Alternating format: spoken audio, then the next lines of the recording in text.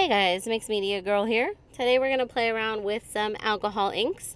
And actually I'm doing a voiceover, which I pretty much never do. But I was trying to contend with the heat gun noise and that wasn't really working. So I am using the Ranger alcohol ink. This is Stream, is the name of this color.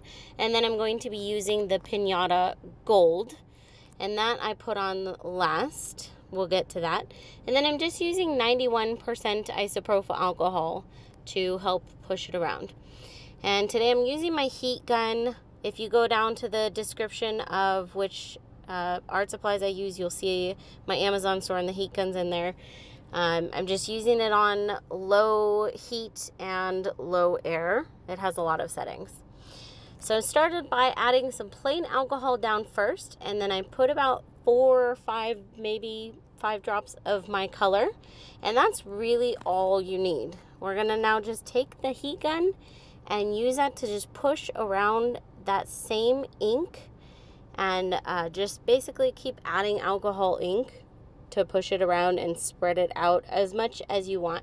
You can definitely add more ink, but you really don't need a lot, at least not to get the look that we're going for in this painting, which is kind of the wispy look. And another important point is I'm doing this on a wood board. It is Gessoed. You can do this on Yupo paper or a multitude of other surfaces. You just want something that's not going to warp. When you use a more flexible surface, it can warp and can be a little hard to manipulate. I tried doing this on my Yupo paper and it worked out, just not quite as well. So this is an 8-inch by 8-inch cradled board, pre-gessoed, that I got from Michael's. And all I'm doing here is just adding more plain alcohol around my edges and then taking the heat gun and just spreading it out. And I like to push the air directly down instead of at an angle, because that kind of helps prevent getting the little tendrils, I think you'd call it, where you get just like a little line of ink shooting off. So I found that when you press it straight down, that helps prevent that. And long story short, I'm gonna literally just continue doing that, pushing this around with adding some more alcohol.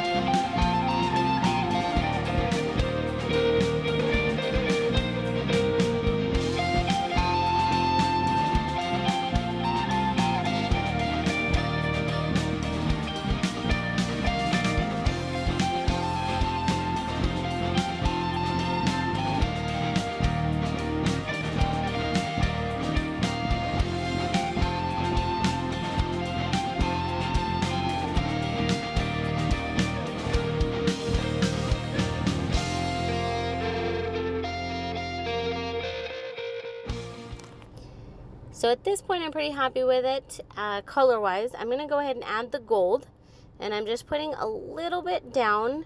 I do this last because the gold is, it's a bit different. It's heavier and it sits on top. And then same thing, I'm going to add the alcohol. Kind of liberal amounts, and then push it around with my heat gun. And the cool thing about the gold is that it kind of moves to the edges of your previously placed ink. So it kind of gives you these awesome gold outlines and then a bit of a gold sheen. I found it best to not do too much of the gold because then you can kind of create a bit of a muddy look. But I like to just do a little bit, usually kind of towards the center. I'm going to add just a little bit more gold. I really do like the gold. And then more alcohol, and go ahead and push that around as well.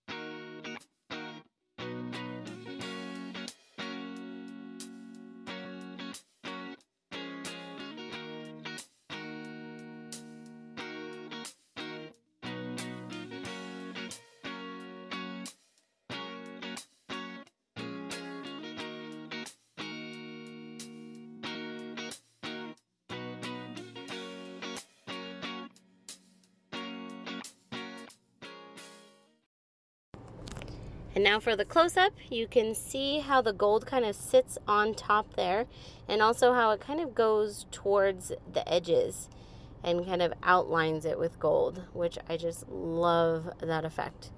And here we have kind of light wispy effects towards the edges, and it's got a nice layered look. This was all done with only about 4 drops of the alcohol ink.